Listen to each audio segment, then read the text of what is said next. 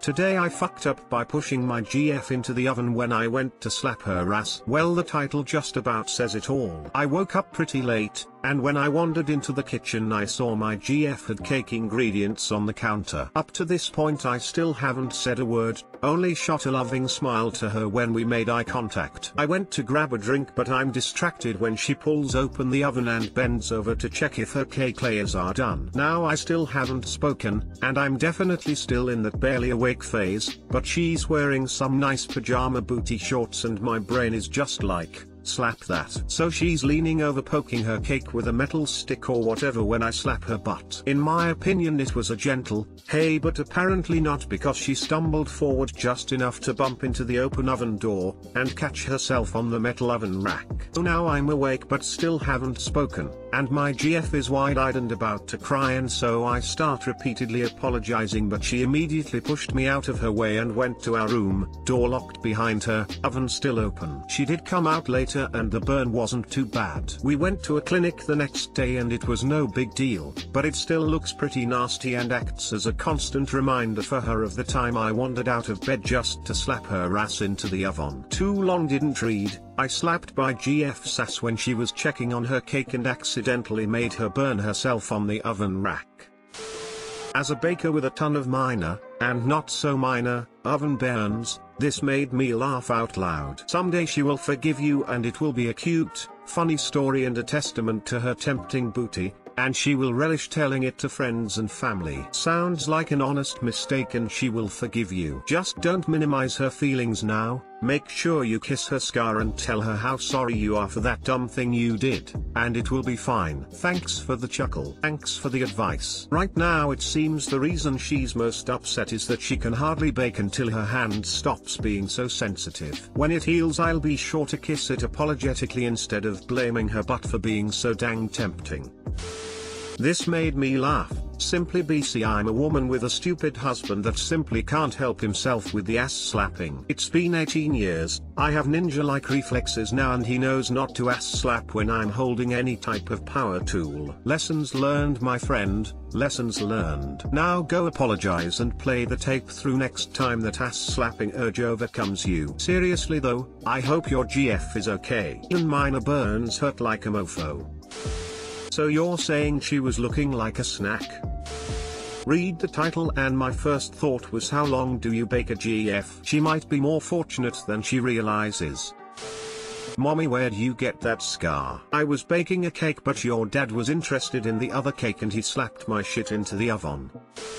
Today I fucked up by trying to surprise my wife and making think I was having an affair. A post about a dude and his wife reminded me of this incident that happened in 2010, about a year after I married my wife. My wife and I got married in the summer of 2009 and we had just relocated from England to the Boston area. My wife's best friend, we'll call her Carrie since it's her name, had taken a job in Seattle around the same time and couldn't make it to our wedding, which both were distraught over. This is before it was so easy to video call and it was really hard on my wife. Fast forward to spring of 2010, and I contacted Carrie to tell her I had accrued enough frequent flyer miles to get her a return flight from Seattle to Boston, and if she had time I'd like to fly her out as a surprise to my wife. He jumped at the idea and I booked her a flight for about 2 weeks after the conversation. It's now important to note that I'm a horrible liar, and I can't really keep anything secret. I had to jump through so many hoops to ensure my wife didn't catch on, like deleting the confirmation email and such, and she definitely knew something was up. She asked me more than once if I was alright and I assured her everything was fine. The day Carrie was to arrive, she texted me and told me the flight was about an hour delayed but otherwise everything was a go. She asked if I would mind fetching her from the airport, which I was absolutely fine to do. I just had to leave work an hour later than I'd planned. I texted me wife, hey love, I have to work a bit later than usual, I'll text you when I'm en route home. XX. Then texted Carrie, I just told her that I'm going to be late from work. She has no idea I'm actually coming to meet you. We're quite good at this secret thing, aren't we?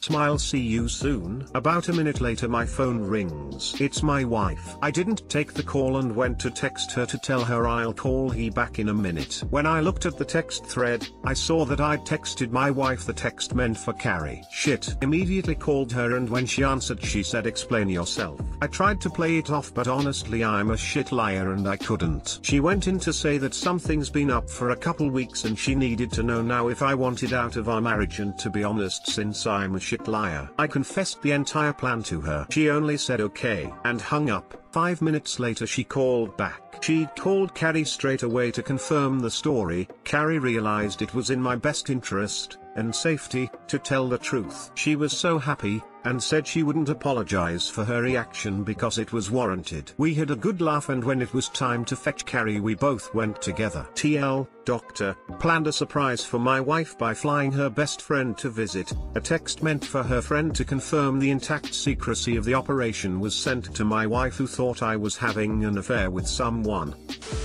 Oh shit. LMFAO. Glad it's water under the bridge now though. We'll call her Carrie since it's her name. This never fails to make me cackle on Reddit. On one hand, you and your wife know that if you ever do have an affair, you'll probably be really bad at hiding it. On the other hand, maybe you'll be better at hiding it now that you've had a test run tongue. I've come to the realization that if I ever do have a chance with someone else, which just sounds exhausting to be honest, I'm better off being upfront about it.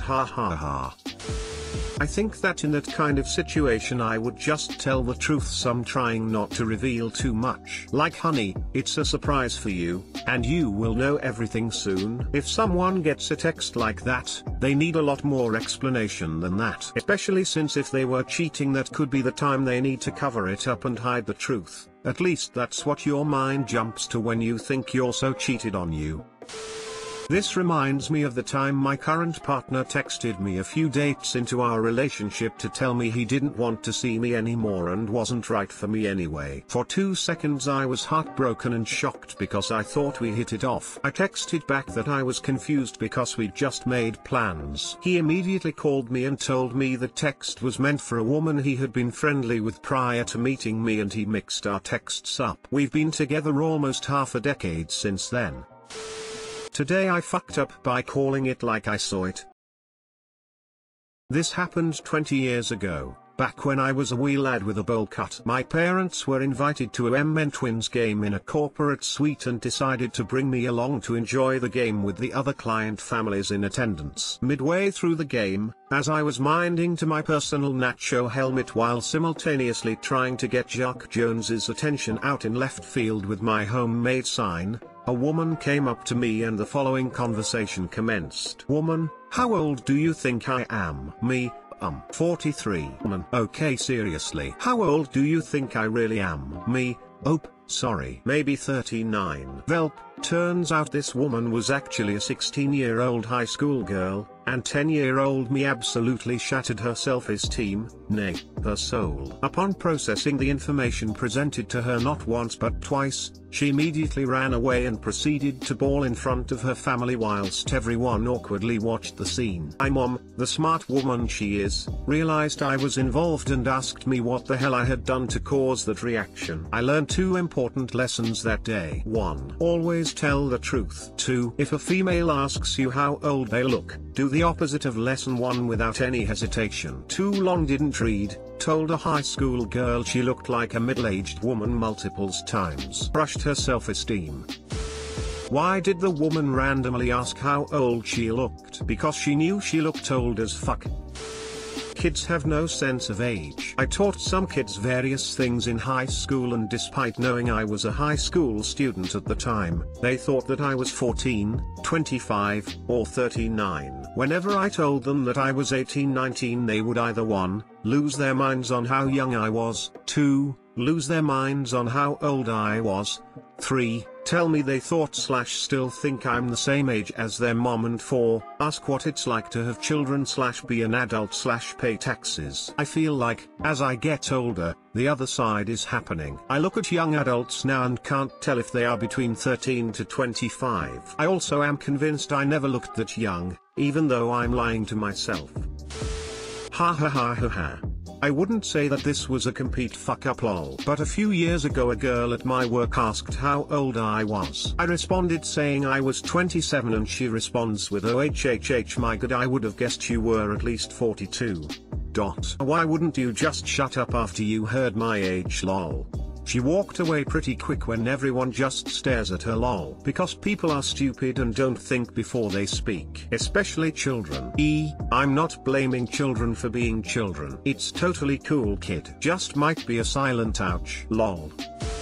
My then 4-year-old son guessed his mother was 11 and when I laughed saying that was too young he said haha. Yeah that's silly.